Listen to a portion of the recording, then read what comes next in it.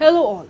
Today we're going to learn about an UK-based cycle company which made motorcycles, bicycles, lawn mowers and stationary engines, that is Royal Enfield. Let us know this company in a much better way.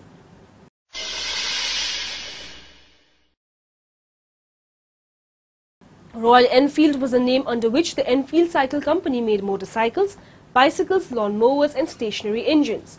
The legacy of weapons manufacture is reflected in the logo, a cannon and the motto, "Made like a gun, goes like a bullet." Use of the brand name Royal Enfield was licensed by the Crown in 1890.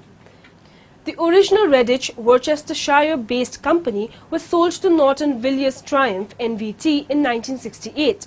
Royal Enfield produced bicycles at its Redditch factory until it closed in early 1967.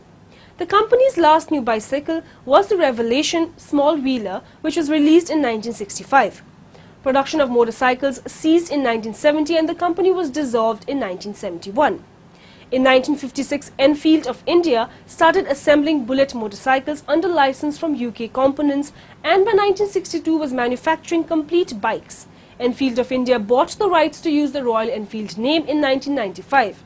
Royal Enfield production based in Tiruvottiur, Chennai continues and Royal Enfield is now the oldest motorcycle brand in the world, still in production with the Bullet model, enjoying the longest motorcycle production run of all time.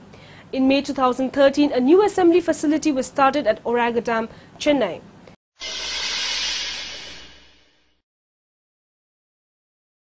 In 1893, the Enfield Manufacturing Company Limited was registered to manufacture bicycles, adopting the branding Royal Enfield. By 1899, Royal Enfield were producing a quadricycle, a bicycle modified by adding a wraparound four-wheeled frame retaining a rear rider saddle with handlebars having a front-mounted passenger seat, driven by a rear-mounted De Dion engine.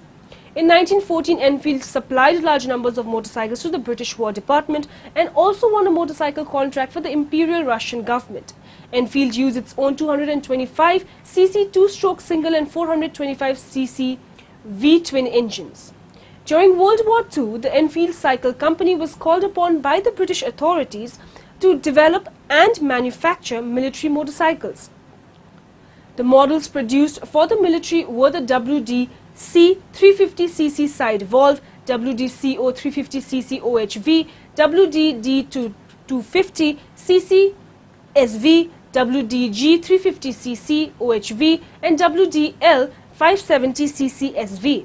One of the most well-known Enfields was the Royal Enfield WD-RE, known as the Flying Flea, a lightweight 125cc motorcycle designed to be dropped by parachute with airborne troops.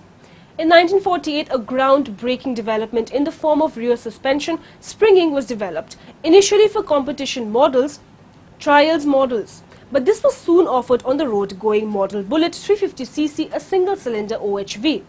In 1965, a 21 bhp 16 kW variant called the Continental GT with red GRP tank, 5-speed gearbox, which was also an option on the Crusader, clip-on handlebars, rear set footrests, swept pipe and hump-backed seats was launched. It sold well with its race styling, including a fly screen resembling a race number plate which doubled as a front number plate mount. As far as the motorcycle brand goes, though it would appear that Royal Enfield is the only motorcycle brand to span 3 centuries and still going with continuous production. A few of the original Redditch factory buildings remain 2009 and are part of the Enfield Industrial Estate.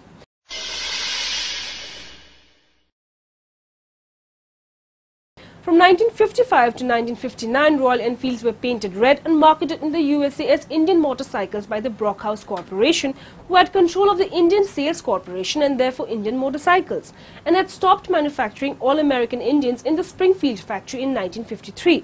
But Americans were not impressed by the badge engineering and the marketing agreement ended in 1960, and from 1961, Royal Enfields were available in the US under their own name.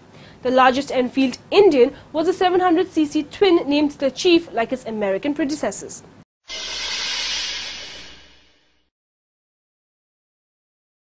The REOC exists as a forum for the interchange of ideas and information on the maintenance, restoration and the use of Royal Enfield motorcycles and machines.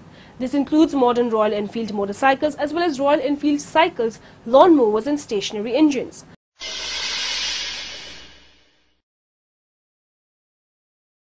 At the heart of the 2014 Royal Enfield Continental GT sits a single-cylinder, 4-stroke, air-cooled engine with a displacement of 535 cc. It is mated on a 5-speed constant mesh transmission with wet multiplate clutch. The engine delivers a maximum power of 29.1 bhp, 21.4 kilowatts at 5,100 rpm with 44 Nm of torque at 4,000 rpm, which makes the Continental GT the strongest model in Royal Enfield's lineup. Royal Enfield's models include the Bullet, Classic and Thunderbird in both 350 and 500 cc displacements. Its bikes are exported to over 40 countries across the world, including USA, Japan, UK and other European nations and Latin American countries, as well as the Middle East and South Asia. So we got to know about the various aspects of Royal Enfield. We went through the company's history to its present scenario. Hope the information was useful and have a good day.